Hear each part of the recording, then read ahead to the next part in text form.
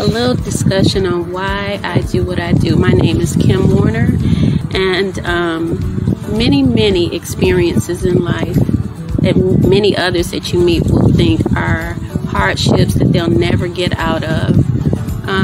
I found through my own time with myself that I and anyone that wants to make it through a situation that is heartfelt, hardship, or not so comfortable, when you take time to yourself, you can make it.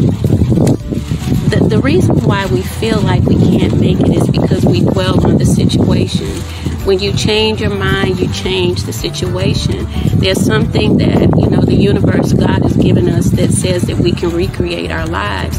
And many are really, they believe that because of outside extremities and what they see that they can't.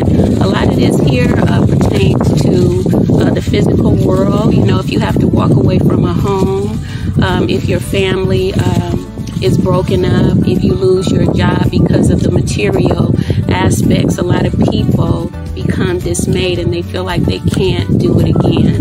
But this is your opportunity to do it again. When you seemingly, I tell my classes, when you seemingly lose something, there is the power within you that's saying you can get up and do it again, but you got to change your perspective. So